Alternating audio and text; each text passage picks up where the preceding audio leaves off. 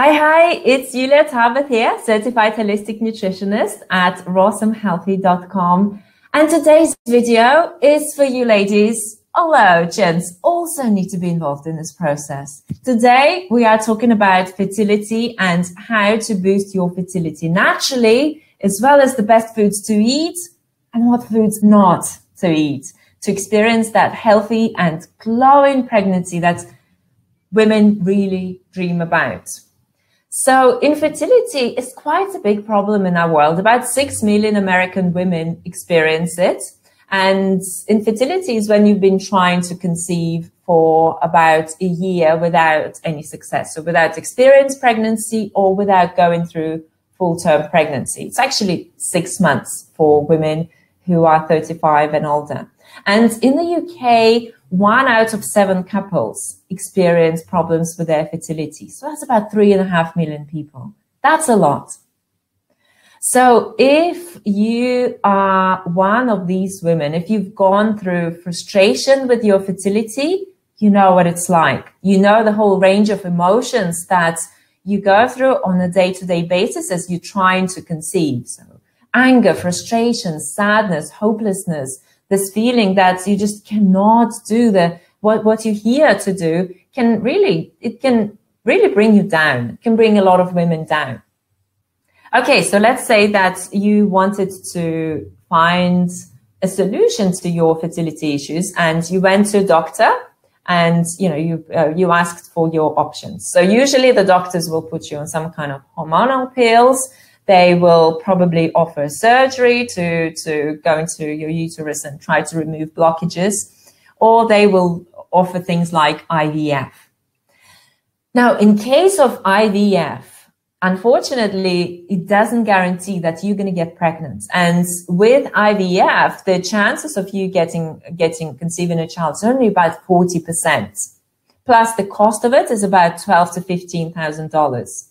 And the frustrating thing is that women have to do quite often more than one IVF in order to get pregnant because it's just 40%. The good news is that you have the power to influence your fertility, and by putting the right foods into your body, by correcting the health issues that you're experiencing, and also by living a healthy lifestyle, you can absolutely help your body conceive a healthy child. So how can you boost your fertility with a plant-based diet? Well, first, let's talk about the kinds of foods that can actually affect your fertility levels. There was a big study done, and that study is called the Harvard Nurses Study. And what they did, they looked at 18,000 women over an 8-year period, and they noted all their meals. What they found was really shocking. Because a single serving, just one serving of meat a day, increased their chances of infertility by 30%. And this is specifically the case with poultry. Quite often people say, well, I don't eat red meat, I eat white meat, I eat poultry. Well, actually, poultry proved to be even worse, and it actually increased their risk of infertility by 50%. Fish. Well, some people say, well, I don't eat meat. I eat fish. Fish is still meat.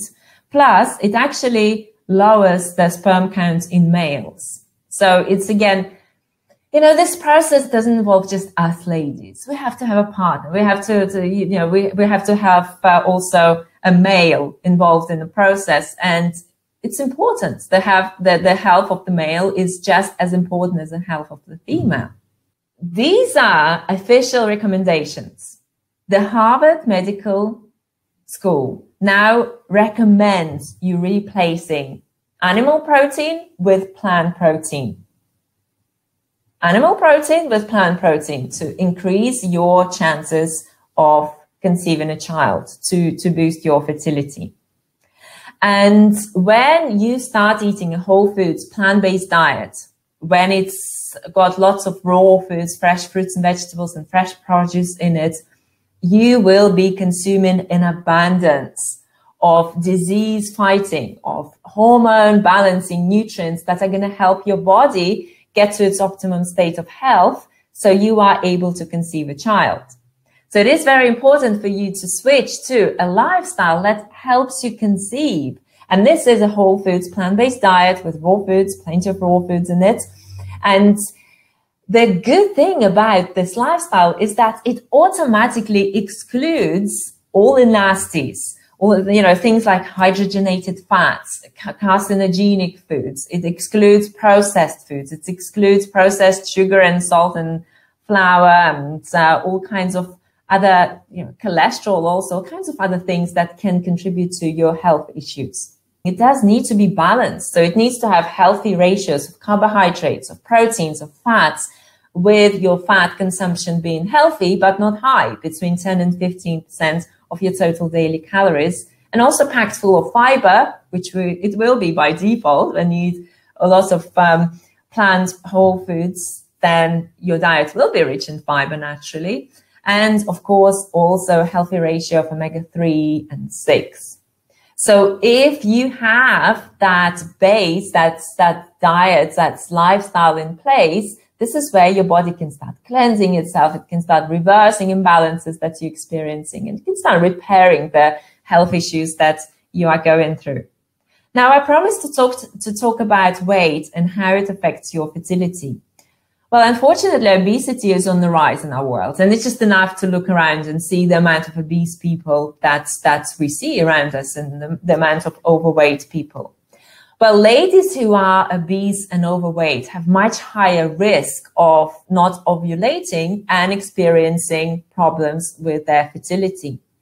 And actually, men who are overweight and obese, because we need guys, as I said before, we need guys in this process, they are 3 times more likely to have lower sperm counts, and also obese or overweight men usually have lower testosterone and high estrogen levels, which again is important when it comes to hormonal health. So it is very, very important to get into your ideal weight before you conceive a child. And if you're struggling to conceive, if you haven't been successful with conceiving a child or going through full-term pregnancy, then it's really, really important to get to your healthy weight.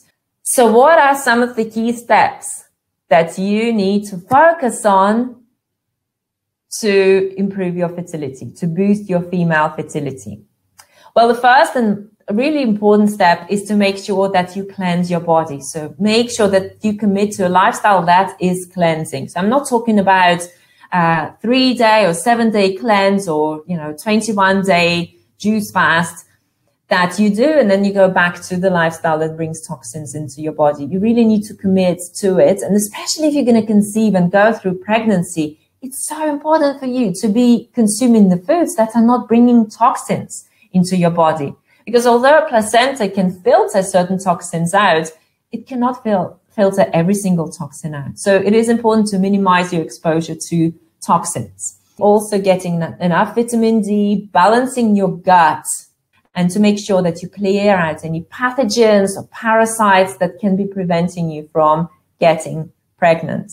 And of course, making sure that you commit to a healthy lifestyle. So you eat healthy and you live healthy and you exercise and you sleep well and you meditate and you think positively. So a combination of factors that also affects our health.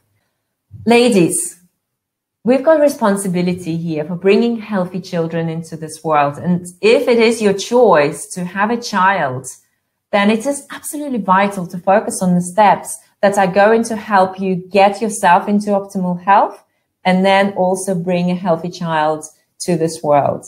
So it is, in the most cases, it is within our control and influence. And what we put into our body, the lifestyle that we lead, is something that affects our fertility.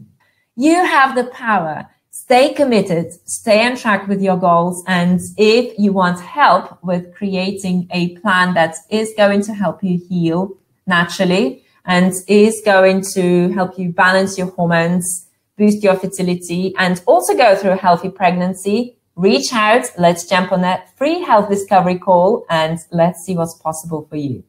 Thanks so much for watching this video. Please like it, please share it with other people, and leave your fertility and pregnancy stories in the comment section. Thanks for watching. Eat sweet, keep fit, and I will see you again in our next video. Bye for now.